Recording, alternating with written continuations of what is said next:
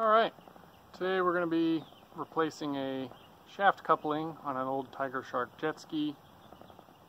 This last weekend when we were riding, there was a loud noise and a lot of clacking. Kind of sounded like a rod had let loose, but fortunately it turned out just to be the rubber coupler between the impeller shaft and the engine. So, let's get into it. Alright, here she is. Going to remove the spark plug boots and the spark plugs, the prop shaft cover, and then this rubber exhaust coupling, and then we got to undo the bolts that hold the motor mounts in place. Actually, the engine plate. We'll leave the motor mounts alone. There's one right there, right there, right there, and the best one to get to right down there. That one's a little difficult, but it can be done. While I was in there, I found here's the chunks of rubber that were left after it finally broke. It seems like it was kind of misaligned, so we're also going to go over how to fix that. And so if you look down here, I 3D printed this little tool. It's basically just got two edges on each side. And there's three of them in there. 1, 2, and the third one's on the bottom. And between the three of them, they tell me my alignment as well as give me a spacing back to front. So that was the most challenging part. And basically to do this, there's some little shims. I'm not sure if I could see those. Right here, some little shim stacks, and depending on your motor, all of them need slightly different shims in different places, so it's something you kind of just have to shim and check.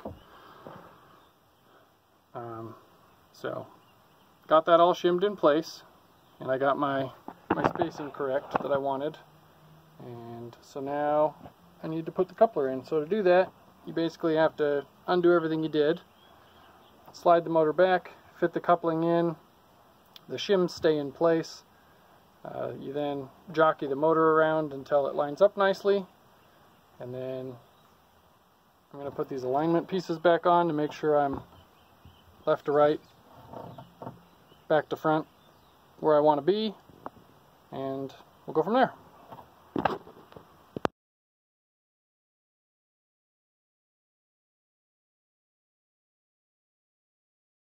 So I ordered a coupler.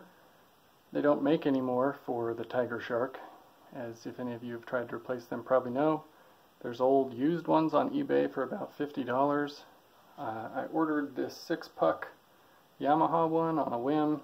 It was $12 on eBay. It came in about 5.5 millimeters too thick, so I threw it in the freezer overnight and drilled a hole in the center, bolted it down, used a 5/8 inch high-speed steel end mill, cranked it up to like 1500 RPM, and took the 5.5 millimeters off in one pass. Here's my reference block. You can see this is the part that was left that came out of the old jet ski.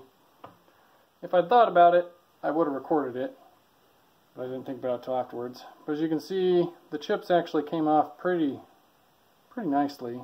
Some of them in spirals. That must have been when I drilled it. And this was from the end mill. So I'm actually pretty happy with the surface finish. I don't know if you can see that really, but it actually is pretty smooth. There's maybe like one little high spot there, but otherwise it came out pretty good.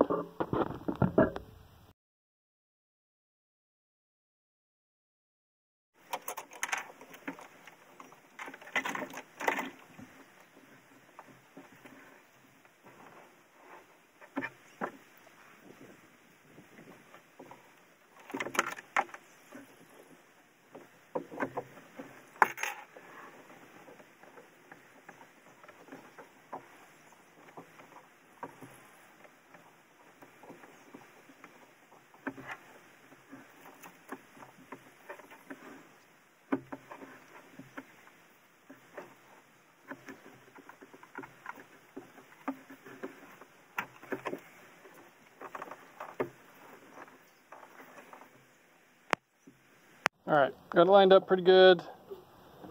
When I rotate it around, it looks pretty smooth. That's why we removed the spark plug, so we could do this easier. All of them seem to have just a little bit of play. So I think we're shimmed in pretty good, and we'll put it back together and start it up and see. I'm going to start her up and see how she looks.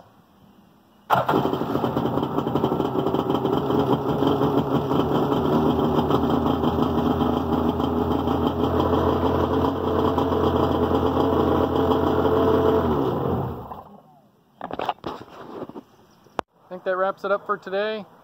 Got the new coupler installed. Hopefully it works out well. We'll find out if the machining down the Yamaha coupler is an acceptable solution to the Tigershark, because replacing it with an old eBay part that already had unknown hours of use just didn't seem like a very good idea. So we'll find out when I test it out. In the meantime, keep it smoky.